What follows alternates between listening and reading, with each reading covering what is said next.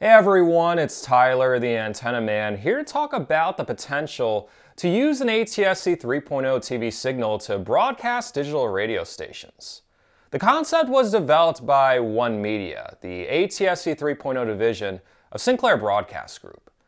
I actually covered this on my trip to CES back in January and plan to cover it more next week at the NAB show. To summarize the whole thing, the flexibility and efficiency of an ATSC 3.0 TV signal can potentially broadcast up to 50 radio stations on one single RF channel. Information within a TechRadar.com article states that this is possible because of the efficiency of the XHE AAC audio codec, which can deliver high-quality stereo audio with as little as 24 kilobits per second, compared to about 96 to 160 kilobits per second many digital audio streams use today. The article also mentions that ATSC 3.0 radio stations could be accessed on a variety of devices beyond a regular next-gen enabled TV, including a laptop, tablet, smart speaker, and even a vehicle. You can find a link to the TechRadar.com article in the description of the video. Definitely check it out as there's some very good information within it. While ATSC 3.0 radio is still a concept, it has a lot of potential. There's a very limited number of radio stations in each market, many with stale cookie-cutter formats thanks to these companies. Up to 50 new radio stations in a given area would offer a better variety of programming compared to what's available on radio right now.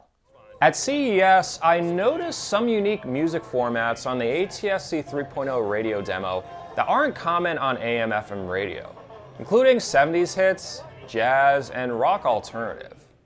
ATSC 3.0 radio would also be a great replacement for AM radio, which is declining at a very rapid rate. More on this in a future video. While ATSC 3.0 radio is still a concept, it would be great to see it take off. A major problem with radio today is that younger generations like mine are migrating over to streaming services like Spotify for a better variety of music. SiriusXM is also popular among my age group since it offers music formats not available on AM/FM radio.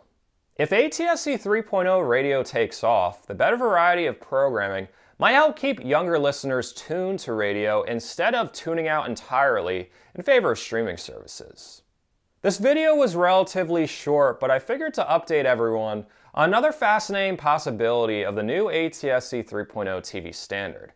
As I said, I'll be covering it more at the NAB show next week, so make sure you're subscribed to my YouTube channel and you hit the bell icon. Otherwise, you may not be notified when my video is posted. In the meantime, be sure to follow my links in the description of the video to some in-depth articles on ATSC 3.0 radio. Thanks so much for watching this YouTube video. Additional thanks to everyone who supports me on Patreon or is a member of my YouTube channel. If my videos helped you cut the cord, or if you just think they're cool and would like to help support them while gaining exclusive perks, such as behind the scenes content, access to my videos ad-free 1 day early, and direct contact with me, visit patreon.com/antennaman or click the join button in this video, and you can also click the thanks button. If you're on Facebook, you can like my Facebook page at facebook.com/antennamanpa for updates. If you aren't on Facebook and want to receive email updates whenever I post new videos, feel free to sign up to my email list. I include a link in the description below. Stay tuned to my YouTube channel for more cord cutting and antenna related videos, and have an awesome day.